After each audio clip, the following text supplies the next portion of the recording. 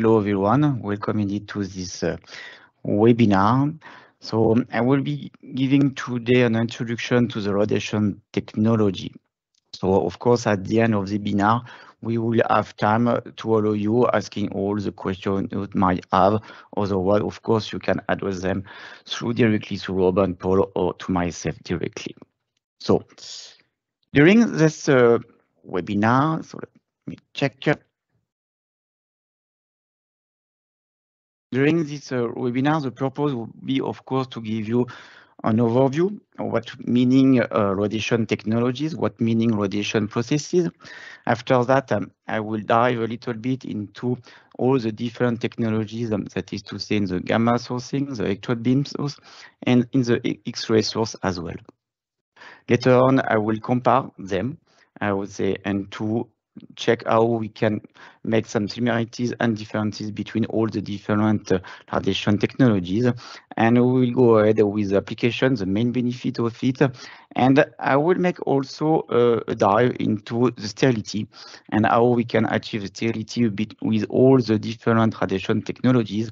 And of course, I will give you some remaining challenges, of course, and how we can solve the remaining challenges and we can see the path forward. And at the end, I will give you some trend and upcoming development we have within the pipeline in our community. So let's start first of all through the introduction to give you an overview of what's going on. So right now, I think it's important to have in mind the history of the radiation processing and how this has been turned into the radiation technology. So you might have in mind that the X-ray was discovered in the late 19th century in 1895 by Röntgen, and for 1 year after and 3 years after, we observe and we know Pierre and Marie Curie with Henri Becquerel as well discovered the radioactive element and so forth. We need to wait almost more than 60 years to get some industrial application of this discovery. So the beginning or late 50s, beginning of the 60s, we indeed saw the first opening of some industrial radiation plants to be able to either process spices or to do some other medical devices. And for the use of the X-ray, in that case, we need to wait more than 1 century after to see what we call, I would say, the first industrial radiator working with X-ray, and this was opened in Switzerland at Danica in 2010. And what we can see now from 2022 that several X-ray plants are open, are really in place, especially in Europe, and a lot other worldwide are construction. That means that between the discovery and the application, almost 60 years for the gamma and almost more than 1 century for the X-ray. But we'll see that now they are quite mature technology at the end. So just a question of semantics. Prior, I was really to dive into that topics and maybe to make a clear distinction to what we'll be calling modalities and what we can call technology. When we talk about sterilization modalities, and I think it is really important to have in mind, it's just a question of semantics, but it's really important. When we talk about modalities, we're talking about heat sterilization, for instance, chemical, that is to say with ethylene oxide, abbreviated EO, and on the other side by ionizing radiation. And here, of course, during this webinar, the purpose is really to focus on the different technology using ionizing radiation. The purpose is not to talk about the other modalities, but really to stick to the technology of radiation, ionizing radiation. So we will be covering that. So now I want you to have in mind and to give you, I want to give you also an overview and what will be discussed during this webinar. So of course, we'll be talking about the gamma ray, the back gamma ray technology. So all of us already may know that, of course, the purpose of the gamma rays are produced by the radioactive radioactive element called the cobalt-60. As I said, it was installed first of all in 1963 in the US, and worldwide we have approximately 200, 250 installations using this radioactive material emitting gamma rays.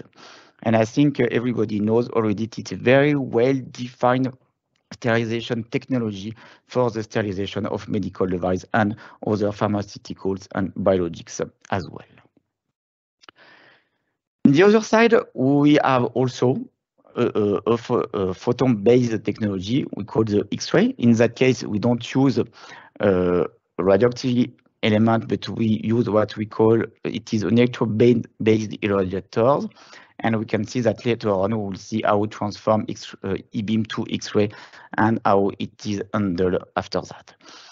So first, I would say installation was the really developed and open at beginning of the 2002, especially to deal with the US mail, but really the first commercial, I would say, installation really came up in 2010.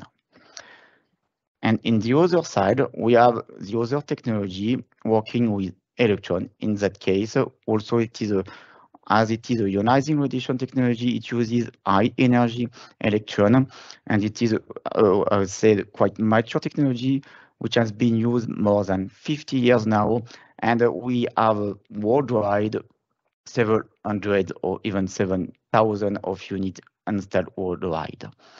We can see that the main, I would say, the main use, the main application for the E-beam is rather polymer modification on purpose for crosslink cables, wire, film, and so on.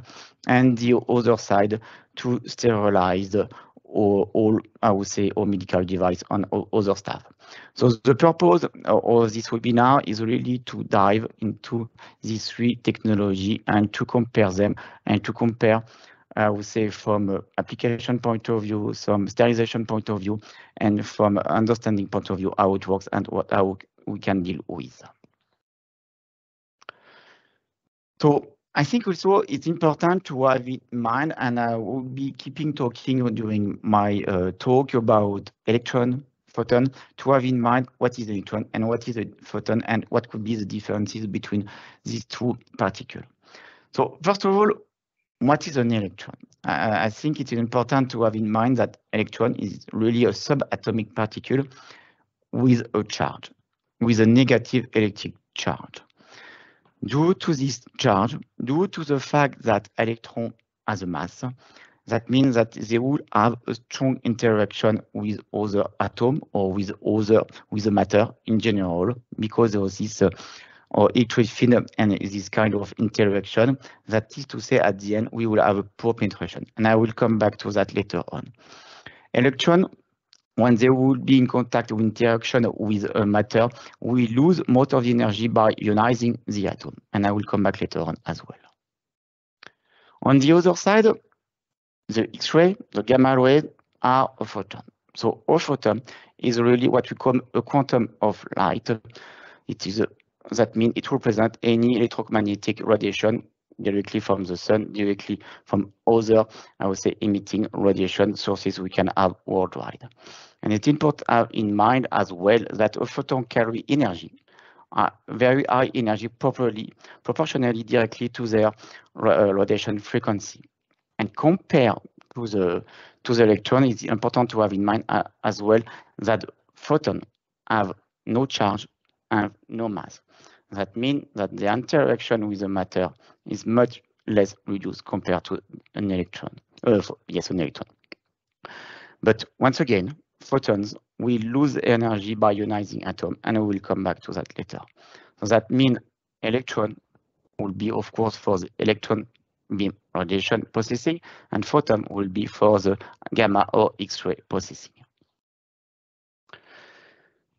Of course, we have to keep in mind that a photon is a photon anyway. So both gamma and X-ray are photon, are electromagnetic energy. Why, finally, we can say they are different names? It is because they differ in terms of origin. You may know that the gamma rays, for instance, originate directly from the radioactive decay of an atom. In our case, it is a cobalt-60. And due to this decay, it produces, I would say during this radioactive decay, what we call the gamma photon. While for the X-ray, it is due to the transition on an electron from an atom, or what we call a Bremsstrahlung effect. That is to say, one high energy electron are in close vicinity of some atom. In that case, they can slow down their motion and emit X-ray through the Bremsstrahlung effect. But at the end, either the gamma or the X photon does not know what they call each other, their photon, high energy photon. And now, if we dive just a little bit into the radiation interaction with the matter, I think it's really important to have in mind that this kind of high energy photon are really able to indeed to what we call provoke ionization of the matter, ionization of the atom, because they are able to directly go inside the atom, directly in the electronic cloud of any atom. But of course, we will play with photon, with energy, in that case, not so far away, but a little bit below what we call in that case the nuclear bond, not to provoke any radioactivity. But compared to UV, for instance, it could be used for the sterilization, but it could be used only for the sterilization of surface. Why you know that UV, and for instance, we can see the rainbow of sunlight here, doesn't have, for instance, the capability of penetrating matter, but just touching the surface. It is really the main difference between the high energy photon capable of touching really the heart of the electronic cloud of atom, in that case, provoking ionization and really deep into the matter. So now, what are the main, I would say, interaction processes you can find? So it doesn't, once again, you do not need to retain everything, but just at the end that whatever the ionizing radiation we'll be talking about, the process is more or less always the same thing. That means that the incident X-rays or gamma rays will be interacting with atom and through the contact effect and will eject what we call secondary electron. And this cascade of ejected electron would be definitively the process, or for the matter to absorb the energy, the initial energy, I would say, brought by the X-ray or the gamma rays. At the end, it is really the ejected electron who will carry out the energy and will deposit step by step the dose into our product. And I will come back to that after. Okay, so it is really, I would say, an overview of the fundamental physics we have seen. And just to, as a reminder, that we will be talking about photon with gamma rays and X-ray and electron with electron beam. And the purpose was to show you that at the end, the interaction between gamma and X-ray is the same with the matter, and leading to the cascade of reaction with E-beam as well. So now we will step by step go into the three technologies and to show you what could be the similarities and some differences. So first of all, let's start with the gamma rays. So as I said, the gamma rays are emitted what we call a radioactivity element called the cobalt-60. And that means that in all gamma plant, we have some cobalt-60 matter, which is a radioactive matter. In this picture, what you can see in a very beautiful bluish, I would say, element, it is really to the pencil, the source of the cobalt-60. And the main, I would say, things we need to keep in mind with, of course, the gamma radiation, the gamma rays, they can penetrate into the product, into all the packaging to kill all the microorganisms. There is very small increase of temperature inside the material. There is no residue inside, and there is no specific preparation needed indeed for the packaging, for the product to be submitted to such an irradiation process. But of course, in that case, we need to have radiation-resistant material to be sure that at the end it doesn't provoke a brightness of the material submitted to this kind of radiation. And I will come back to that later on. The main benefits, of course, of this gamma ray technology is quite simple. You just have to submit a product, to put this in front of the gamma source, to be irradiated, to be sterilized, to be modified. And this is very efficient, and if you respect strictly all the safety, I would say, standard and so on, it's at the end we can say it's perfectly well. And for that, I completely refer to the presentation Yves gave a few weeks ago, where he largely spoke about that. And of course, it is also the kind of versatility. The gamma technology can treat a lot of different product natures without a specific, I would say, preparation for that. So that means that at the end, the gamma technology is very well suited for the sterilization of single-use product, or packaging product, or food product, or pharmaceutical product, of implants, and so on and so on. Everything we need to be sterilized, everything radiation resistant could be sterilized by gamma rays.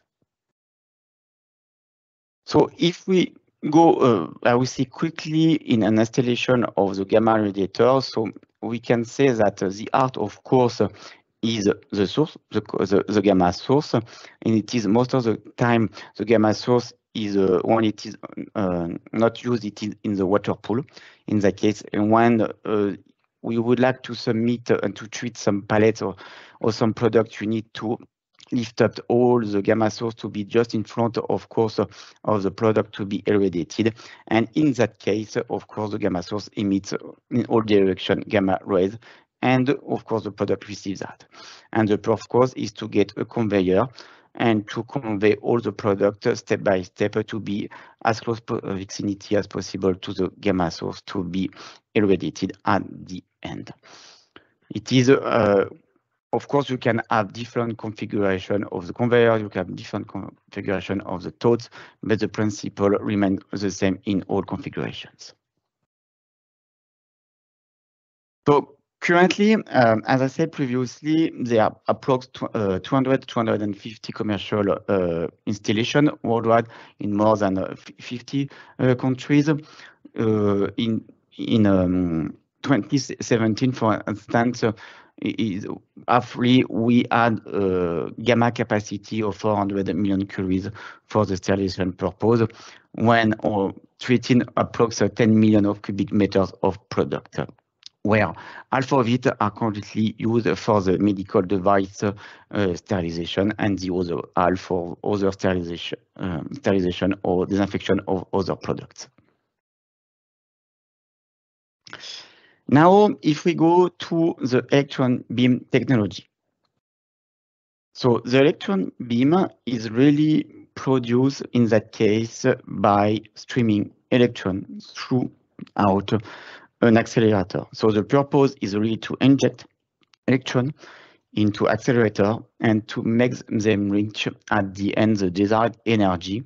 And as soon as they have the desired energy, they are released to, of course, to sterilize, to irradiate the product. Worldwide, we can say that there are many electron beam accelerator commercially available. The purpose is not to make you an exhaustive view, but for sure, this is you can find that easily in the net, and you can see that I will show you some example later on. What is really important is the energy range we can have for this kind of technology. So for the electron beam technology, we can have some energy ranging from 100 keV up to typically 10 MeV. And we can have quite a large power range as well, ranging from 0.5 kilowatt to more than 500 kilowatt. So here, I would like to emphasize not to make the confusion between the intrinsic energy of the electron, of one electron, that is to say the energy one electron can convey, compared to the power of the installation, that is to say how many electrons, for instance, the machine can deliver per second. So this is really important to have in mind that it's conveyed directly to the energy of the electron. This is conveyed directly to the machine. And we can have, of course, other energy, but most of the time for industrial application, we don't go above 15 MeV due to the fact that above that it can induce radioactivity in some metallic parts. As I said, you can have different electron beam accelerator available worldwide. So you can have one with low energy, but as soon as we speak with quite high energy, what you can see that the size, of course, of this machine become to be quite big. So exceeded a couple of meters each time. One of the key characteristics of this technology is its ability to work especially with boxes, but not with pallets, due to the fact that depending on the intrinsic of the electron energy, the penetration capacity is quite low. For instance, with electron energy below 1 MeV, you can see that we can penetrate only a couple of millimeters in water. While if we would like to deal with quite high energy, in that case, you can penetrate through a couple of centimeters. So that means that really the penetration capability of this electron really is a restricting element we need to have in mind, I would say, prior to this implementation. If we would like, of course, to use that for large pallet, it won't be possible.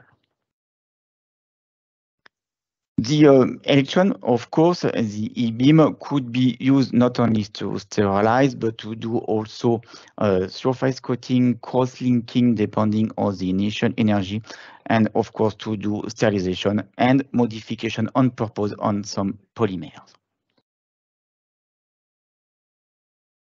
Okay, now let's go to the X-ray technology. First of all, we need to have in mind, as I said previously, that to get X-ray at the end, we need to start from electron accelerator, E-beam accelerator. The purpose is really to convert here the electron to X-ray. So in that case, I will focus only on my presentation on two cases where we can see Rhodotron and LINAC. It is a cylinder, I would say accelerator, it is a linear accelerator, but the purpose is the same, really, at the end to accelerate the electron and to convert them through a converter made most of the time with a tantalum plate. And in that case, once the conversion is done, to emit X-ray in the other side, of course, of the scan horn, in that case, where we can see some product to be sterilized or irradiated. The principle, of course, is the same whatever the accelerator. Once again, we need to generate electrons to make them gain energy.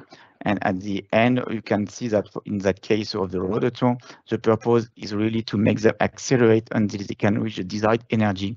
Once they achieve the desired energy, of course, the purpose is to make them transported through the beam line and to be directly converted through a tantalum plate, where in that case, the photon could be emitted. Just one example here, briefly, when you can see that you have a cylinder accelerator here. The E-beam and the electron are transported through the beam line, and after it is converted here through the tantalum plate. And as I said, here you can have all the product to be treated. Okay. Now I gave you an overview about the three technologies. I would like now to compare, I would say, the three technology and how they can be used, and what are the main similarities and the main differences between the technologies, and how we should have that in mind. So first of all, of course, as I said many times, the main difference we can have at the output of this technology is really the penetration capability. With E-beam, the penetration capability is quite low. That is to say, we can only irradiate quite thin I would say, material was with gamma and X-ray. In that case, we can have a very high penetration capability. In that case, we can, of course, irradiate or sterilize palette at once. If we now compare how it works, if we take an example of the sterilization, and if you have, for instance, a cobalt source, I would say in blue, the purpose, of course, is to put all the product to be treated as close vicinity as possible to capture all the gamma ray which could be randomly emitted by the gamma source, and to make all the product to turn around and to be sure at the end we can get the greatest dose uniformity. For the E-beam and the X-ray, the principle, of course, is the same. You need to, as I said, here to irradiate, you can only irradiate pellets, but the purpose, of course, with X-ray, we can sterilize, irradiate pellets at once. And here it is done from the top, but of course it can done from the edge and from the side. And in that case, we will more or less exactly the same process with the gamma and the X-ray. And it is definitively the main advantage with the photon-based technology. In that case, we can have more or less a copy-paste of the different processes we already know from some decade with the gamma treatment. Now, if we compare the energy, and I think we had a lot of questions regarding what could be the differences regarding the whole energy used in that case with the three technologies. Well, we can see that for the E-beam, it is in blue here. With that, we have very narrow peak center to the 10 MeV, while for the X-ray in red, we can see that we have a full spectrum of energy, almost starting to 0 up to 7.5 MeV, while for the gamma, we have the two characteristics peak, so we can have close to 1.2, 1.3 MeV. But on the whole, we can see that we are greatly 0.1 MeV, which we could be considered as a ionizing threshold for many of our material to be irradiated and to be sterilized. So that as soon as we are greater than that, we can see that at the end, there will be possibility to ionize and possibility to sterilize. And we can see that we are completely in the safe side. And it is really the main advantage of all these radiation technologies. Now, you might know indeed in the market why we should use only the cobalt-60 and not other radioactive elements. So it should just, I would say a note beside that. So indeed, what you can see that with the cobalt-60, as I just spoke in the slide before, we have very high energy, more than 1 MeV, which is not exactly the case, especially for the other elements mentioned here. But the other advantage of the cobalt-60 is advantage and drawback sometimes, of course, is the fact that the half-life time, of course, of this material is quite short, but that means that it emits a lot of decay per second, a lot of gamma rays per second, and it means that the activity for one specific gram of material is very high, and that's why it's very appreciated for such, I would say, sterilization or irradiation aspect in that case. So as I said, with the gamma ray, we have energy more close to 1.2 MeV. With E-beam, with energy between 5 and 10 MeV, but typically for the sterilization, it's rather 10 MeV. For the X-ray, we can have 5 or 7.5 MeV, but for the sterilization, definitively rather 7.5 MeV. And as I said previously, for all industrial application, completely avoid using higher energy than 12 or 15 MeV due to the fact it could induce radioactivity, some metallic parts.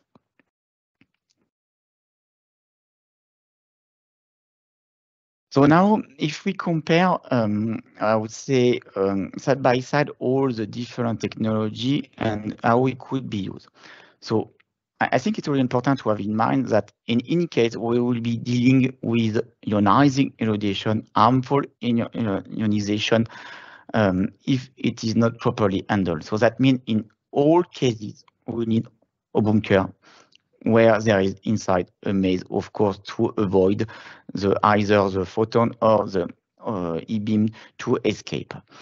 And the main differentiation between the gamma and the X-ray and E-beam is directionality. As I said previously, the gamma source emits randomly in all directions some gamma rays, while with X-ray and E-beam, we have a rather unidirectional, I would say, emission of the beam later on.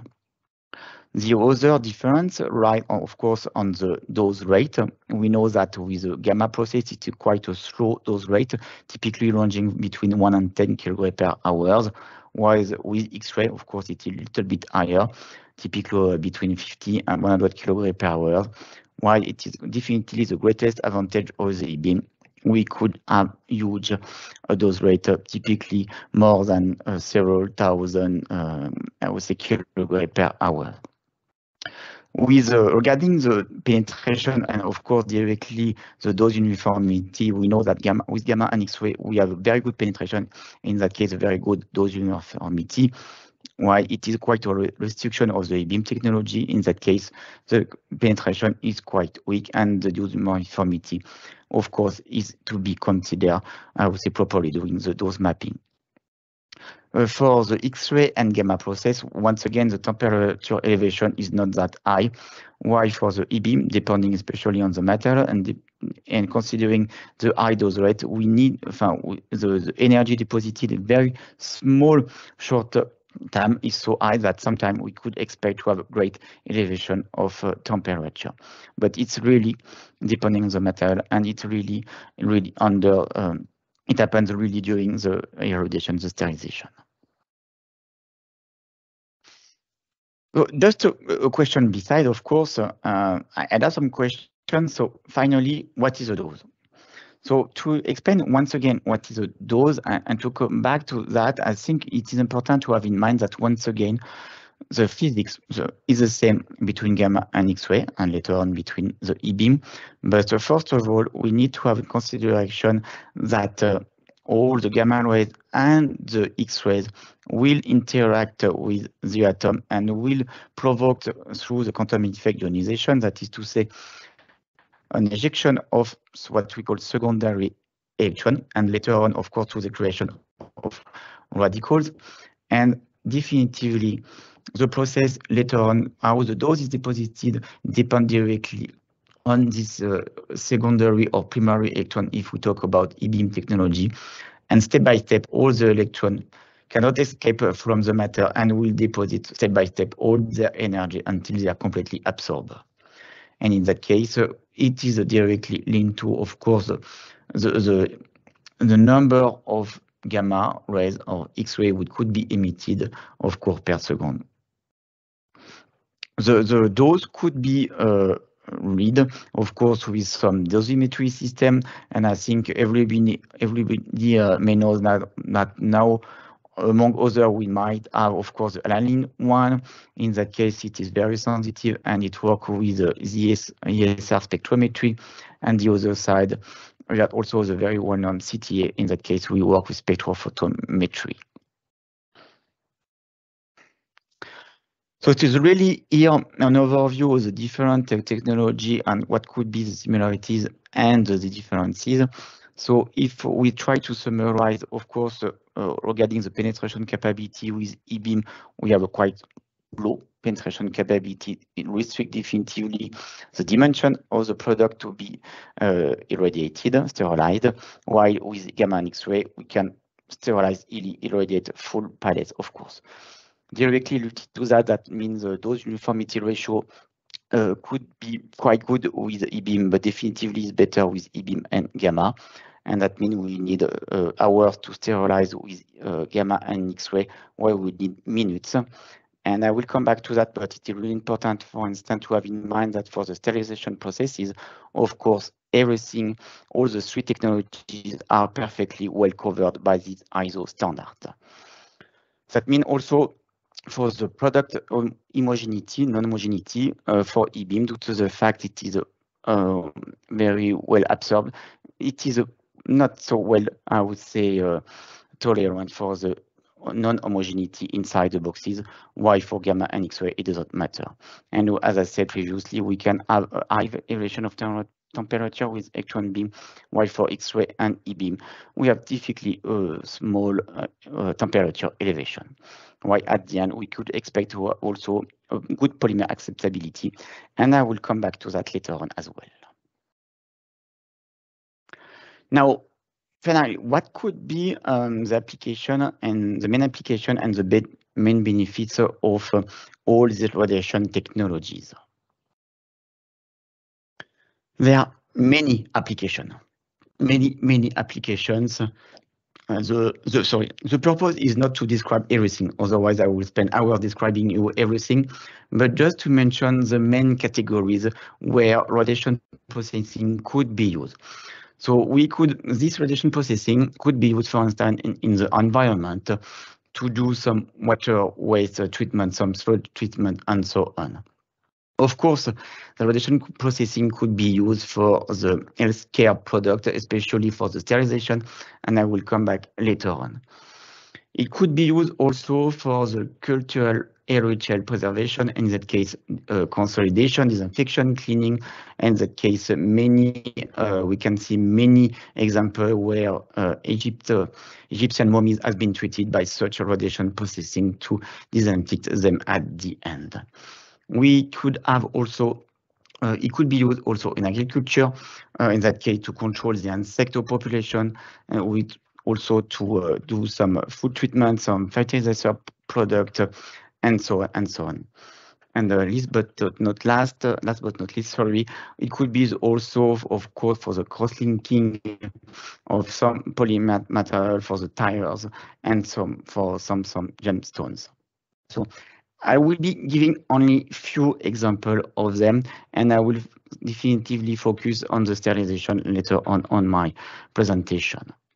So here, if you like, I think it's really important if you have a look on details about what application, what kind of application could be completely derived from this radiation processing.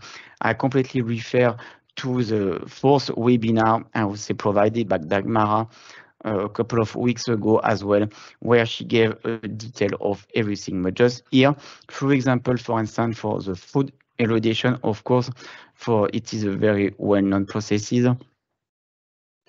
We could use also the radiation processing for, in that case, the polymer modification on purpose, I would say. That is to say, to the cross-linking or wire tubing and so other, I would say, polymer films and so on. It is really, in that case, the purpose is to submit a polymer to radiations, in that case, to provoke the modification, the cross-linking, to achieve at the end the desired property of the cross-linked or modified polymer. So it is very an important field, of course, of the electron beam technology. We have, of course, the sterilization, and I think it is greatly known that it is one of the key output of the key application of the use of the gamma, especially and the X-ray upcoming, of course. And here we can cite and mention only, for instance, the medical device sterilization, some cosmetics, some pharmaceutical, and of course a great portion as well of a single-use system made of plastics for the manufacturing of biopharmaceuticals. So, and I would like to make also a small focus as well on that, because I think it really rise up a lot of, I would say, volume and concern step by step. So first of all, you may know that to be able to manufacture some biologic or some vaccine, more and more we need to do that by the way of cell culture, and that is to say, asking living cells to produce big proteins directly producing, of course, the molecule of interest, that is to say, monoclonal antibodies, vaccine, and so on. But to be able to produce so, of course, that means that at each step of the process, we need to get some sterile product. So it's just a small picture of where sterile single-use product could be used. So everywhere in yellow represent For instance, some products, except of course the shirt and the tie, but everything else of course represents some product where we need definitively some sterile product to be used in such a complex manufacturing of important molecule of interest. So that means I think it's really right some, I would say, some question how we can say that at the end, coming back to one of the first comments, I said that we need to select, of course, radiation resistant material. That is, at the end, we need to be sure that we can get the desired performances at the end, of course, of the radiation, either first time for cross-linking or at the end of the sterilization. We need to check definitively that all the components to be used, all the material to be used could be indeed, I would say, eligible, could be also resistant to gamma or either gamma X-ray or even sometimes E-beam. We need to be sure that at the end, all the functionalities can be kept up to the end of the shelf life. And not but close this, and I will come back later on. Of course, we need to be sure, especially in the case of the sterilization process, that we can guarantee, of course, the sterility up to the end of the shelf life once again. So if we combine everything at the end, of course, we can say that a product could be eligible and could be submitted to all the different technologies. So I would say that some products cannot be claimed, I would say, are eligible for all the technologies, not because most of the time we fail to prove so, but because most of the time we don't have the necessary data to prove so. So I really engage each of us, I would say, definitively here to share and to publish data to also step by step all the community to be sure that at the end we can claim that the final project made of many polymers could be used, I would say, in a universal way. So let's now make a focus on the sterility. So of course, the purpose of this radiation technology when they are used or in the sterilization purpose is really to get the sterility. But it's worth mentioning once again that the sterility could be achieved either using gamma rays or X-rays or E-beam. The purpose is the same and the processes are the same. That is to say that all ionizing radiation have the capability to disrupt all the biological events coming up in the microorganisms, provoking at the end their death, of course. That's the purpose. A dose is a dose, whatever the radiation technology. 25 kilograms, typically used in a biopharma single-use product, for instance, it could be also achieved whatever the radiation technology. It is important to keep that in mind. Now, regarding what could be the effect of all the radiation and their respective technology on the microbicidal effectiveness, I think it has been usually described in the literature.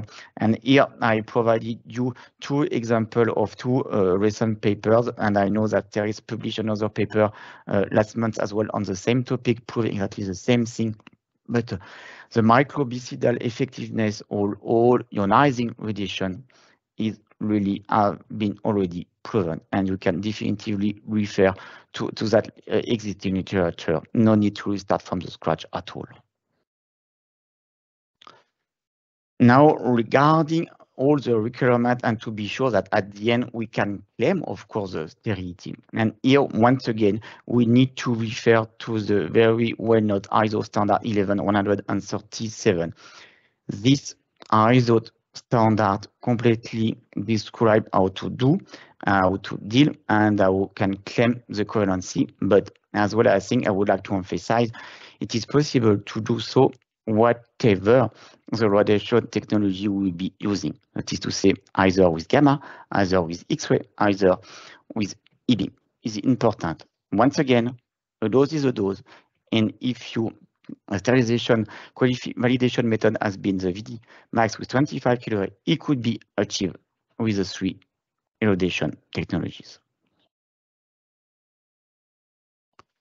There, however, some similarities and some differences, some particularities I would like to mention regarding the three radiation technologies.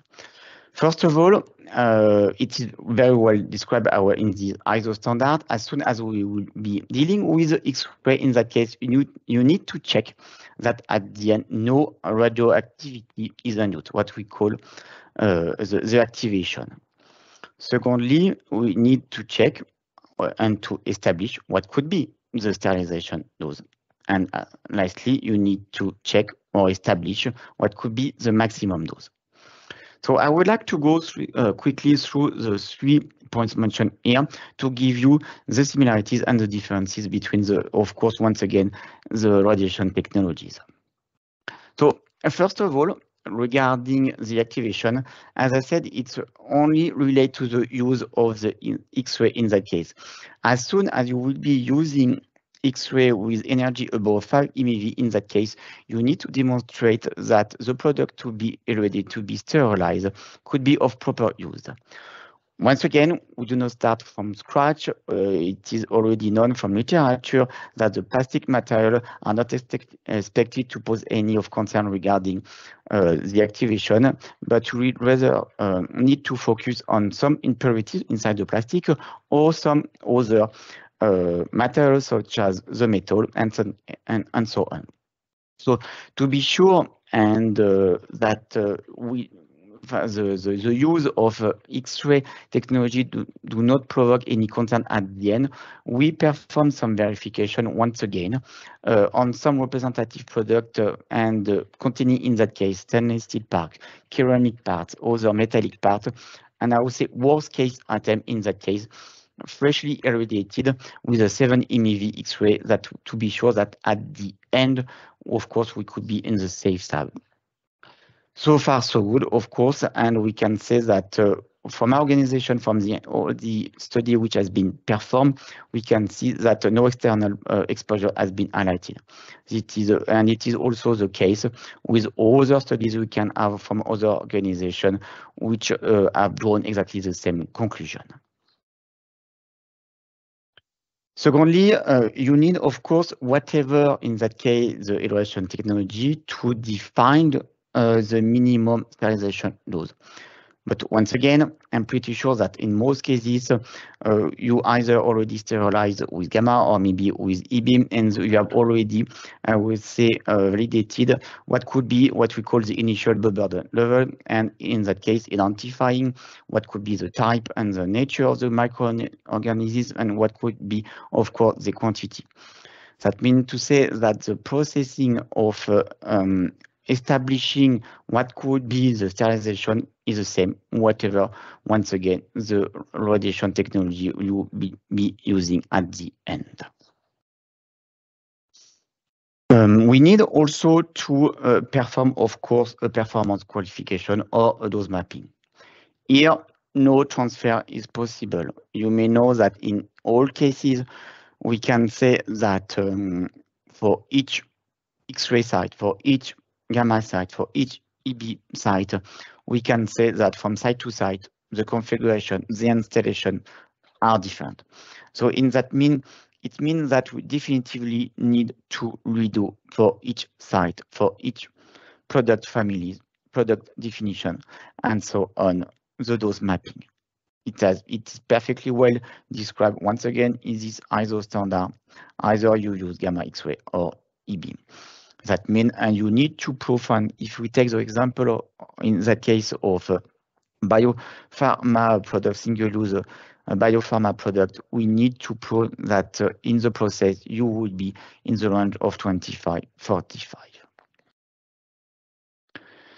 And of course, the third point, one of the third requirement perfectly well described by one of the requirements well described by the ISO standard.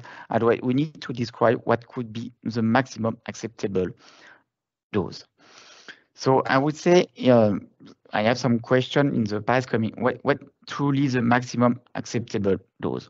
Of course, the purpose here is not to demonstrate that at the end your product can withstand up to maybe 1,000 kilograms. It's not the purpose at all when we know that we need a minimum dose of 25 everywhere.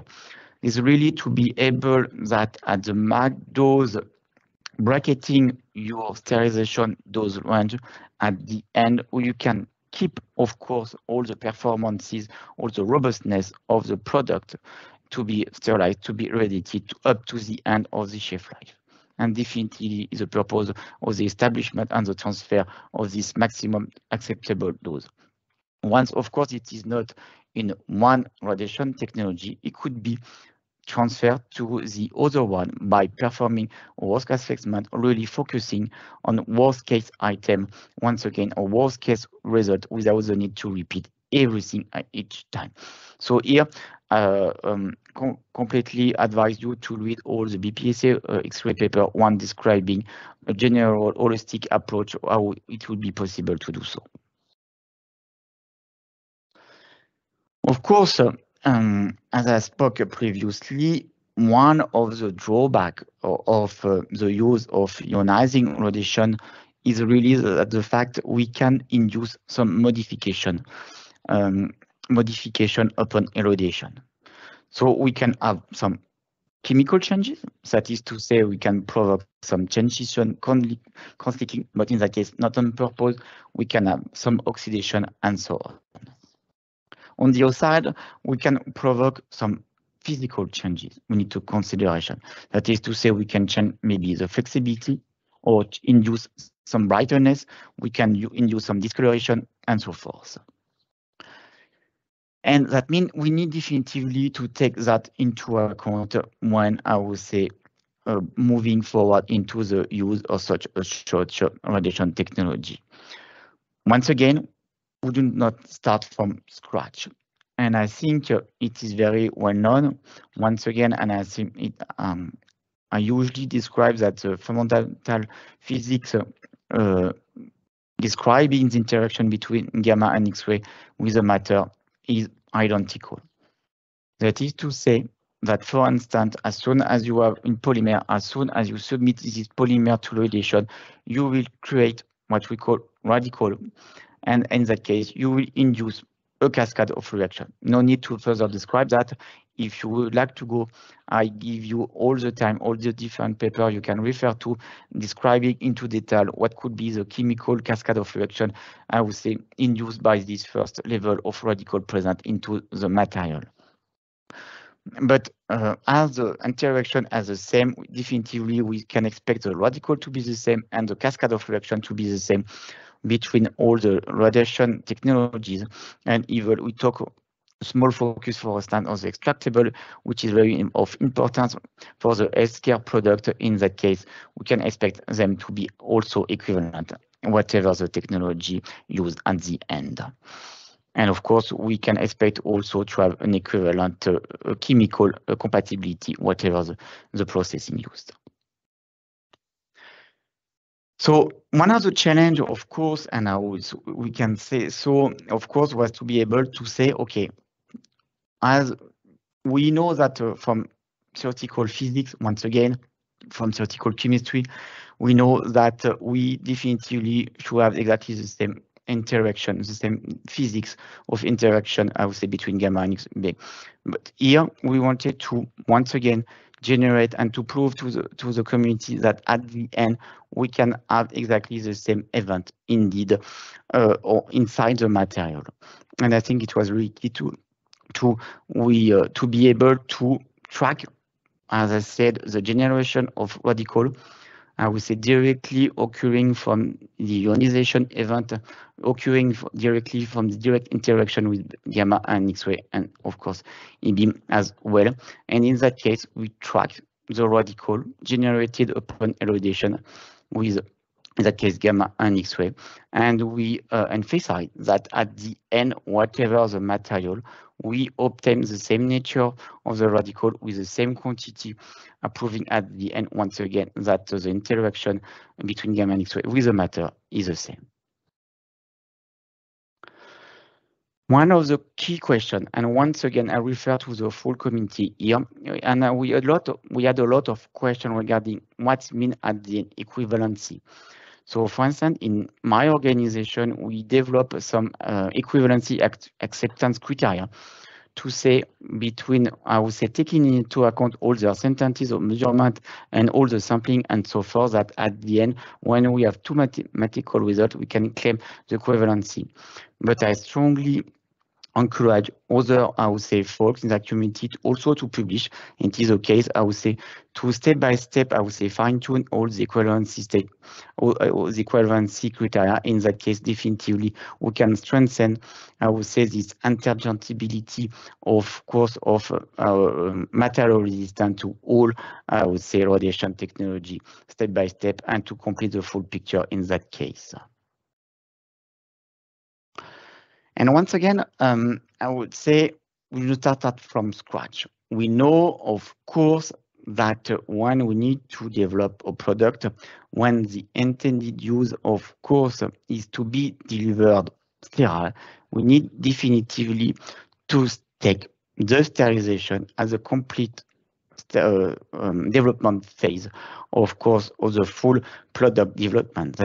That means that definitively we need to take in consideration from each step of the development how we can say and how we can be sure that at the end we can use a radiation resistant product and so forth. And here I just gave one example. I gave also some references how we can possible to, I would say, to do some decision making for each stage of the development. And I refer to, of course, to this DIR as well. And this, of course, the purpose of that also is to say that either you use gamma or X-ray beam, it should be taken right at the beginning, of course. And of course, regarding the interchangeability of the different technology, we are not alone. So definitively, if we come back, for instance, into the manufacturing of biologic, of any active pharmaceutical ingredient, that is to say vaccine and other biologics, the purpose is really to be able to work with a lot, we need to work with a lot of matter. We need to work with a lot of different component resins and so forth. Us as integrator, we need, of course, to provide sterile, of course, at the end product, but to be sure that at the end it fulfills the final requirement of the patient safety through, I would say, strict evaluation of the biomanufacturer and the regulators. And to be sure, of course, it will be possible with hundreds or even thousands of components and matter to be used. Definitively, we need to be all together and to be sure that we understand properly all the radiation physics, all the chemistry, all the materials science, and so on. And we publish so. So it is already the case, of course, through, for instance, Aix-Marseille University, through the PNNL and with the Team NABLO, through different industry groups like the BPSA and the Bioforum, and through other associations. So definitively, that's the purpose, to show the interchangeability step by step of all, I would say, and to extend that to a greater number of polymer at the end to ease this interchangeability. Once again, I would like to emphasize that we do not start from scratch. So whatever the radiation technology will be using, of course, I would say some paper, and I refer to one of the first one I found. It was really published in 1998, in that case for the use in nuclear plant, but it doesn't matter, polymer is a polymer and a photon is a photon. And at the end, we can say that we can definitively refer to existing literature, giving already a good hint how some polymers could withstand to such irradiation, sterilization, and finally, regardless of the initial source of either the photon or the electrons. Okay, now I would like to go to the final part of my talk, is to give you some trend and upcoming, I would say, development I would like to share with you. One of the first one is really to bring some simulation, I would say, in all the radiation processing. So we, of course, As I said, we have a lot of concern doing, of course, all the dose mapping is quite extensive, is very long work and extensive work. It is fundamental. But also it is important to have in mind if it is possible to check right at the beginning of the development without necessarily having prototype in hand, how, for instance, such or such component could be what could be the dose deposited on such specific component, why we don't have exactly the prototype in hand. So for that, I strongly also would like to integrate step by step in all processes for the simulation implementation as well. And with the consumption of the different stakeholders you can see here, we develop a proof of concept, indeed, quite a complex product indeed, involving many components, tubing, stainless steel, and many plastics as well, ceramics, magnet, and so on. We were able to have a good match between a true dose mapping and a virtual dose mapping, and in case it was a true success. So I strongly, I would say now, I would like to spread out this method to be sure that it is, I would say, used in upcoming future for this radiation processing. Sorry. Also, one of the upcoming application we might foresee as well is really, we know that, for instance, radiation processing could be used for the treatment of water and sludge as well. But is there also a possibility, or I would say, for the plastic recycling? So we saw that there are some possibilities, of course, for the plastic modification, but can we adapt in that case these technologies to recycle plastic? And that's why some initiative have been already undertaken by some group I refer to here, and to be able maybe in the near future to, I would say, to recycle plastic and to avoid, I would say, and to deploy some medium at the end. Last but not least, of course, one of the key challenges we need, of course, to take into account when we will be developing one product, either I would say a plastic product or polymer product, is really what we do with how we can treat, of course, the end of the product life cycle, of course, of whatever I would say the application at the end. So definitively need here to take into consideration that, as I said, the sterilization is part definitively of the manufacturing process, of course, of the delivery of appropriate product, I would say, for the intended use. And definitively, I would say step by step, we need to consider not only the energy we need to manufacture, to ship, and to transform, of course, the product, but we need also to consider, I would say, what could be the impact at that stage. So here, definitively, I refer to the scope 3 of this sustainability evaluation, where in that case we would be needed to compare side by side what could be the impact of the X-ray, E-beam, or compared to the gamma processes, where maybe we are able to do, not to select, but maybe to optimize step by step what could be the best through to increase, I would say, the throughput at the end, where we can see some optimization and of course to reduce our environmental impact on that and to gain into sustainability. And once again, I would say that definitively we need each of us to think about that and to solve step by step this, I would say, this concern. So as a conclusion of my talk today, I would say that definitively regarding the sterilization, and not only that, now we can see that the gamma, the E-beam, or the technology X-ray could be seen definitively mature technologies, of course, and this could be definitively, I would say, could be used in interchangeable way, I would say, to jump from one sterilization method to another. So once again, everything regarding the sterility has been discussed intensively, I guess, today. But whatever the radiation technology used, at the end we can achieve the sterilization, and everything is described in the ISO standard once again. And of course, we need to think of future regarding any potential new application to have in mind the sustainability, and to involve maybe other tool, other way of thinking with the simulation, and to share as much as we can, of course, all the data to be sure that we get definitively into efficiency for everybody. So on that, I would like to thank you for attention. If you have any question now, please feel free to ask.